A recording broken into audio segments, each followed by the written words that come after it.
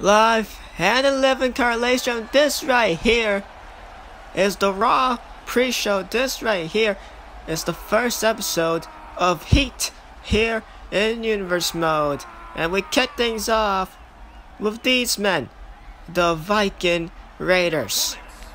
At a combined weight of 552 pounds, Ivar and Eric, the Viking Raiders. Well, here we go. The first episode of Heat, ladies and gentlemen. First episode of Heat, but along with that, we will have Velocity just before SmackDown. That's a part of both the Raw and SmackDown pre-shows. Here tonight to kick things off in the first episode of Heat, the Viking Raiders making their Universe Mode debut as they take on, well, you saw the two men right there in the background, two local competitors here tonight. The Viking Raiders will look to take them on in singles, well, not singles, if anything, in tag team action. Well, if anything, I'm being told right now, those two men are called Jamie Yates and Jody Flynn. Well, those two men, if anything, they're rather large men. We didn't show their entrances.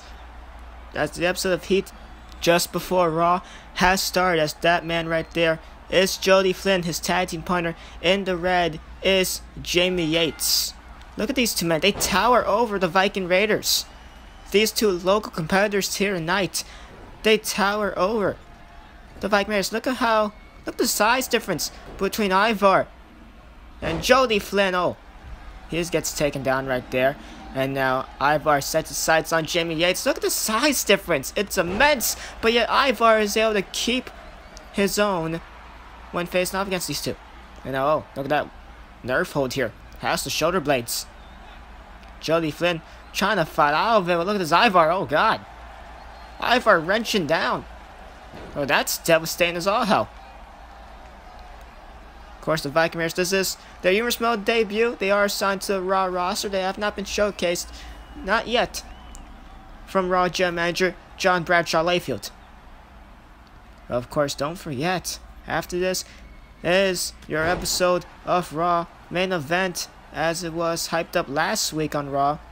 Becky Lynch gets another opportunity at Naomi for the Raw Women's title. Of course, in the Money in the Bank kickoff show, Naomi beat Becky to become the new Raw Women's Champion. She gets another shot here tonight. And now, look at this. Oh my God.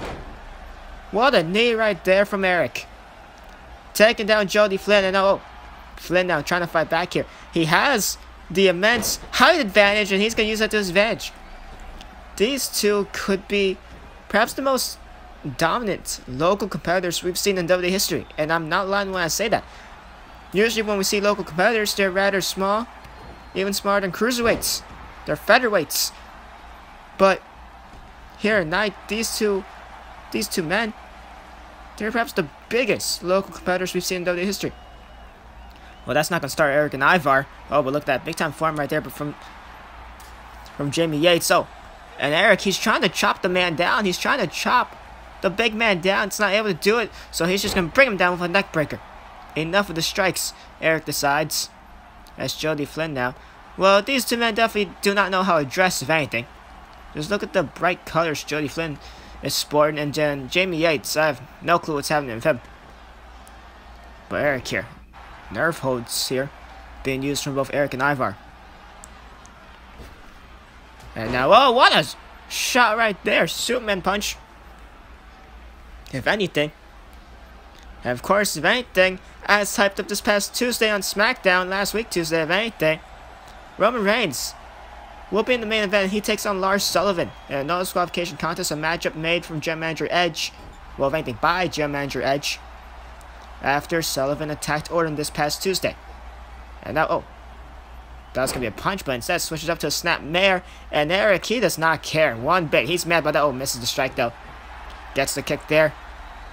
And now Jody Flynn, he's in trouble. Feels the effects of that one kick.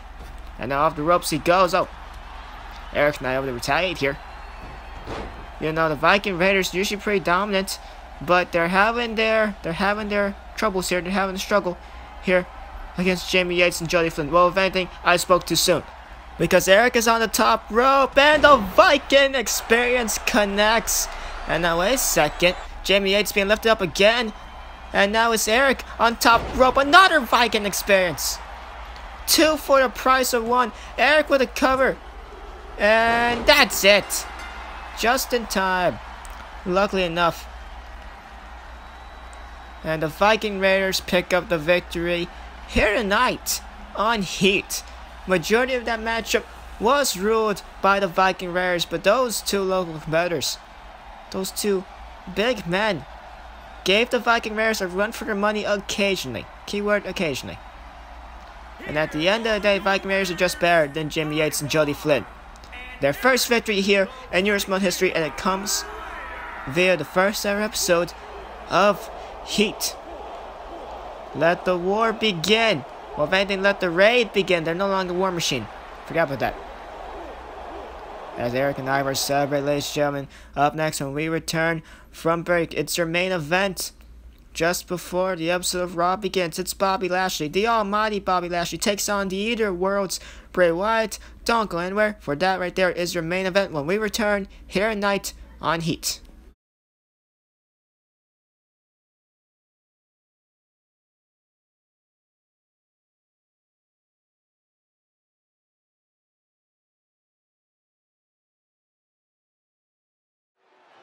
We are back here on Heat just before the upcoming episode of Raw. To be exact, it is Raw Week 6, which of course will happen when Heat is over with. It is now time for your main event.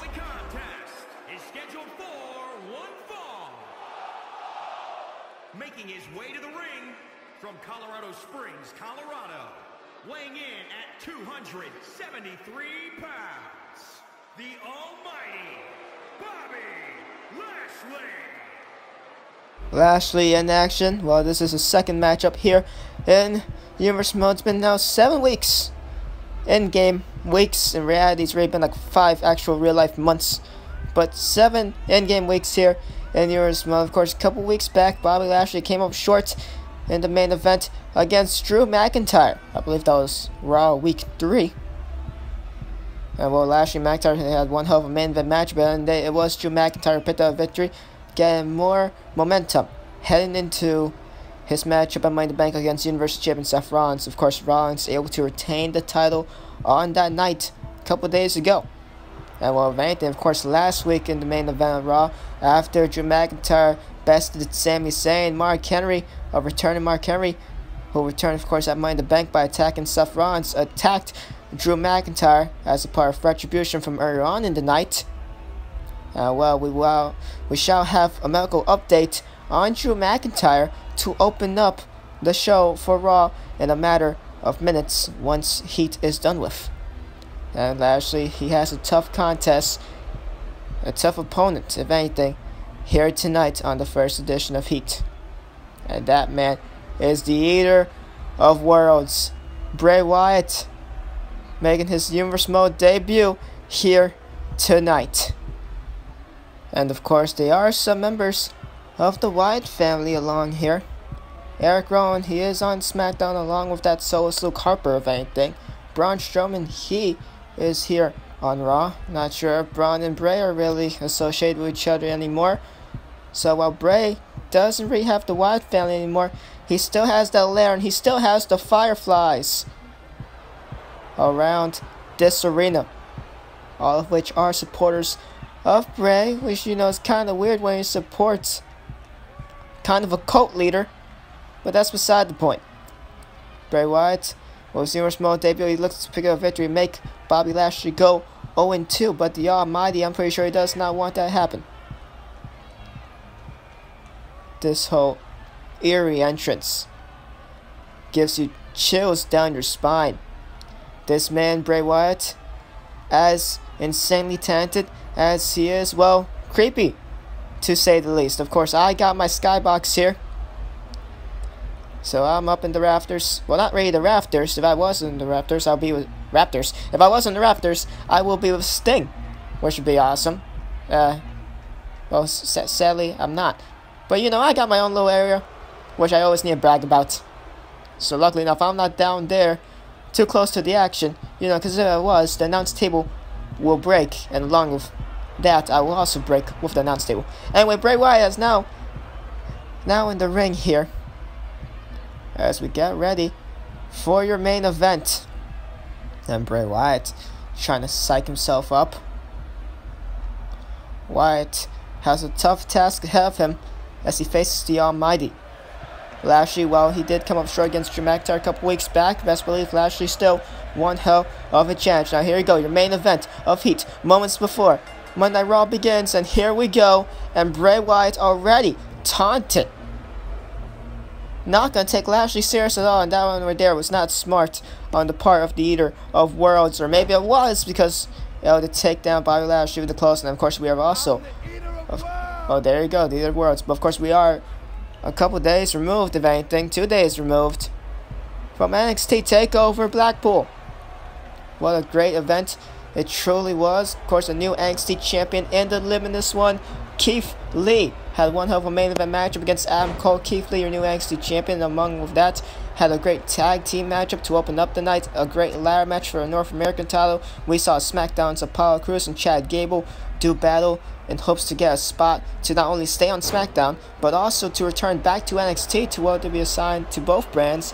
Along with that, in the middle of the night, we had one hell of a triple threat for the NXT Women's Championship between champion Shayna Baszler and challengers Toni Storm and Rhea Ripley. I will not spoil the results for that, however. But if anything, if you did not watch NXT TakeOver Blackpool, then surely watch it. It was one hell of a pay-per-view, NXT's first ever takeover here in Eurosmith history, and man, was it a great one. But anyway, going back onto your main event, here's Bray Wyatt with the upper hand on Bobby Lashley. Lashley able to roll out the way of the X handle, a big time clothesline by the big man. And Lashley tells Bray to get back up. Bray, for sure, is stunned after that shot. And, well, Bobby's just going to force Bray back up, if anything. Not going to even wait for him to get back up. And, oh! Misses that running crossbody. And now Lashley here, oh, big time strike. And, oh, headbutt across to the back of the skull. Back of the neck area. And Lashley now in the corner awaiting for Bray Wyatt to get back up. If anything, majority of this matchup, to be fair, rather surprisingly, is Bobby Lashley. And I say that, you know, Lashley, for sure, one hell of a competitor. But Bray Wyatt, this man was, at one point, he was, I would say, even more feared than The Undertaker a couple years back.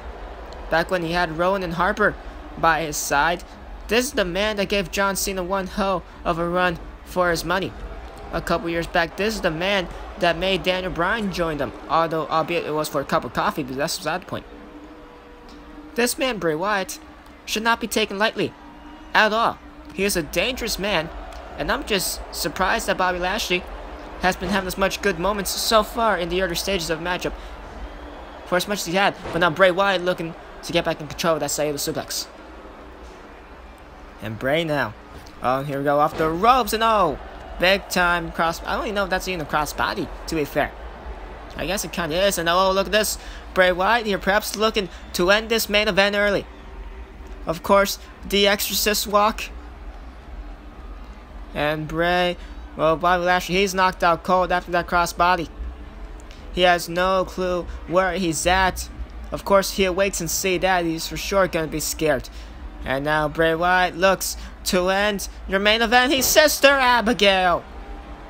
Good night, the Almighty. Bobby Lashley is done for. No, he's not. And Lashley kicks out, and Bray Wyatt is livid. He's irate. There is no stopping this man here tonight. Bray Wyatt's Universe Mode debut. If you ask me, I feel like management, aka Raw General Manager JBL, could have used this man. Of course, in the earlier episodes of Raw. But if anything, having him on Heat, first episode of Heat, which I've already said a lot of times, but over there. And we know Lashley here, oh, barrages Bray into that barricade, using your environment to your advantage. If anything, to open up the night, up next, well, when Raw actually begins, will be Cesaro and Rey Mysterio. A couple weeks back, Rey Mysterio came up short against Seth Rollins, Universal Champion Seth Rollins. It was a go-home show 2 weeks ago, if anything, before Rollins defended and retained successfully against Drew McIntyre.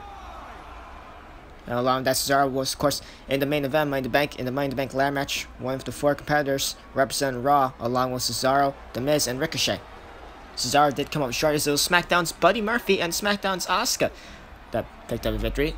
And if anything, Buddy Murphy, he will be in action this Tuesday on Velocity, first episode of Velocity. Well, Asuka will be in action this Tuesday on SmackDown. Don't miss that. As now Bray Wyatt launches Bobby Lashley up in the air with a bit bye drop. Lashley in trouble here. Bray has him up, slams him down quickly into a cover. Now shoots the half. Can this be it here? 2 and 3. Lashley, Bray getting shoulder up. Goes to show Bray is doing some damage here tonight. As now Bray Wyatt, was looking for something. Lashley can stop it in his tracks. And now Bobby Lashley was looking for something, not gonna get off the ropes. Now goes the Almighty, and Bray Wyatt not able to get him in time. But what the hell is this? Pump handle takes him down. Just a pump handle slam right there, and now looking to choke the life out of Bobby Lashley. Well, Wyatt family or not, I don't think Bray Wyatt really needs him anymore. He's looking good so far in this contest now. And Lashley able to fight out of Bray's grasp, and now Bobby Lashley here. Lashley has him up in suplex. The strength of Lashley being showcased. That is impressive. Stalling suplex. And Bray Wyatt, he's down. And I think he's perhaps out, because Lashley now is charging up for the spear. Spear by the almighty Bobby Lashley. The other words, Bray Wyatt, he's done for. And Lashley picks up the victory. I would like to say that's an upset. No matter if this is not the Bray Wyatt of old, I still like to think what we just saw right here tonight in your main event of the first ever episode of Heat, just before Raw. I'd like to think that right there, ladies and gentlemen, is an upset. And congratulations to the almighty Bobby Lashley. Definitely a tough task here tonight to pull away Bray Wyatt. It was rather back and forth if you ask me, but at the end of the day, Lashley, the spear ends up being more devastating than the sister Abigail. And Bobby Lashley picks up the victory here tonight. This is where it started. This right here is where it started. That stalling suplex disorientates Bray Wyatt. Following that is the spear. Ladies and gentlemen, don't go anywhere, because in the next matter of moments, the next video will be part 1 of Raw Week 7 here in Universe Mode. Stay tuned for that.